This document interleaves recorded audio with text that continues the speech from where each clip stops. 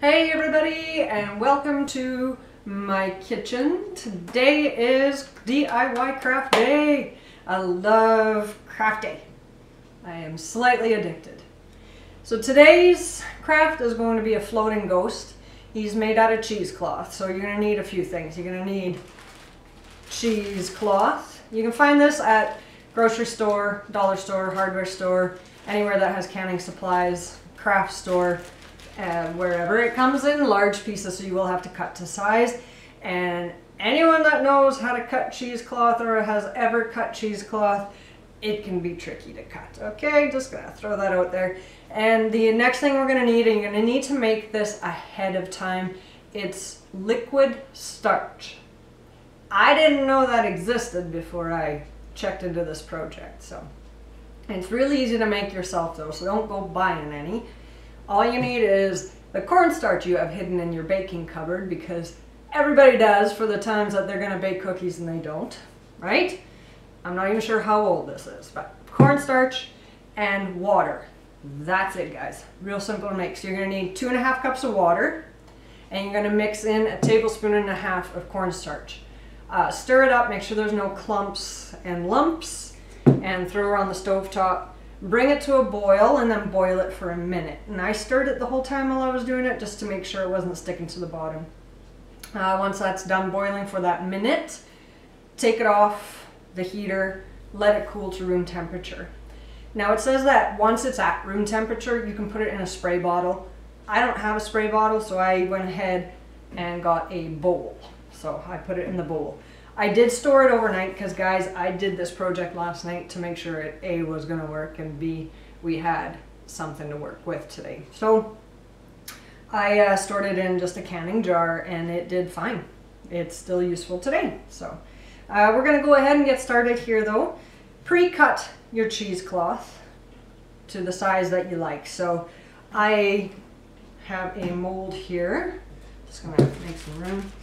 I made the mold from a styrofoam ball and a jam jar, but you can also make it out of any ball you might have laying around, a balloon, a light bulb, and a bottle. So you can make tall guys too. If you got a 2-liter pop bottle, by all means, grab it and make a real tall guy, right?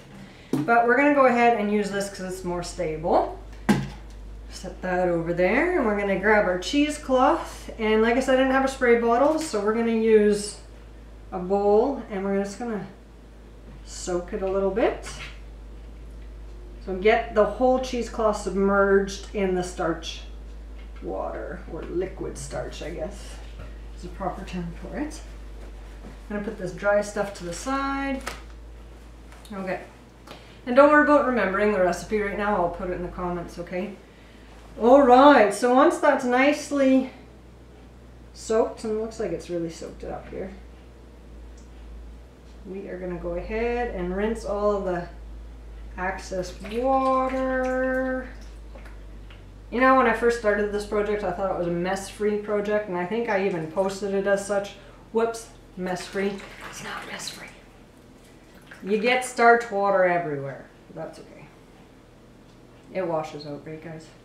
Okay, it's gonna come out looking like this. Not much, right? Don't worry, it'll look beautiful when we're all done peeling it apart, taking our time with it, making sure we don't rip any holes in the cheesecloth and dropping it. Oops. Okay. A little bit more on the edge there. No problem, look at that. So we're just gonna drape it over our mold. Again, just a ball, balloon, light bulb, whatever you have in the house. Whoop, that will happen. This happened a couple times last night when I made our guy. Kind of hang on to it and then roll it. I'm doing this in a hurry, so of course it's going to be not cooperative. Guys, I'm trying to keep my videos under that 5-minute mark, right? So that you guys watch all the way through.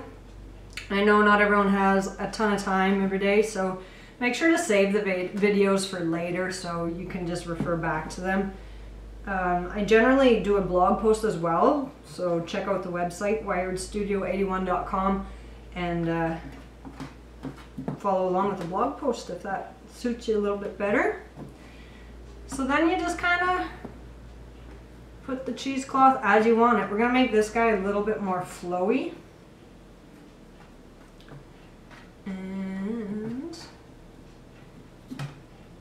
like so. There. That's it. That is all you have to do for now. Now comes the tough part, drying time. Like I said, I made this guy overnight. So he does need time to dry so that he gets nice and starchy and floaty. But this is what you're gonna end up with after that dude dries. So, but for now, I'm gonna clean up this area and we'll get to the fun part of dressing up this guy. Okay, I'll be back in a little bit. See you in a bit, guys. Okay, so I cleaned up the kitchen table so I have a little bit of room to work with. We've got our ghost drying to the side here that I'm going to embellish later. Again, like I said, give him a good few hours to dry, okay? Like I did it overnight, so that's a good 8 hours. It might take that for that starch to set in. So, but we're going to work with this guy right here. And I went ahead and I've cut his eyeballs ahead of time and put some double-sided tape. I actually used double-sided tape this time, not Scotch tape, because I'm not sure if that's going to be strong enough to hold. So if you've got some double-sided tape, use it. If not, just wrap up your pieces of Scotch tape. So I'm just going to face him towards me because I need to see what I'm doing. Put his eyeballs on. So we're just going to stick his eyeballs on. And now the ghost, one of them on the picture was a girl ghost, so I made a ribbon, but if you've got a little girl in the house, go raid her hairpiece stash. So I'm just going to go ahead and put the ribbon on the side. And that's it, guys. That is literally all there is to it. Isn't that super easy and super fun? I don't know, for some reason this one has got to be my favorite. Even though the painted jars was cool, I really like these guys.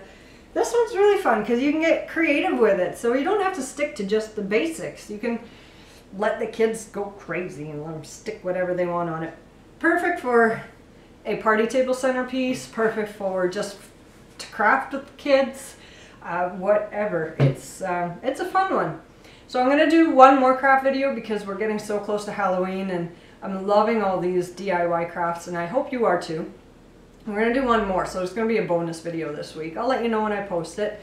So be sure to follow us on Facebook and Instagram, Wired Studio 81. Check us out online at wiredstudio81.com. Send us a message on there, ideas for future shows or a craft that you want to see how it's done. I can try and break it down for you. By all means, I love your feedback, guys, so definitely give me that feedback if you can. Subscribe to the YouTube channel so you don't miss out on any of the future videos. So once a week we do a product highlight and once a week we do a craft video just to have some fun. Thank you for supporting us. Thank you for supporting Handmade, and you guys all have a wonderful day. Take care.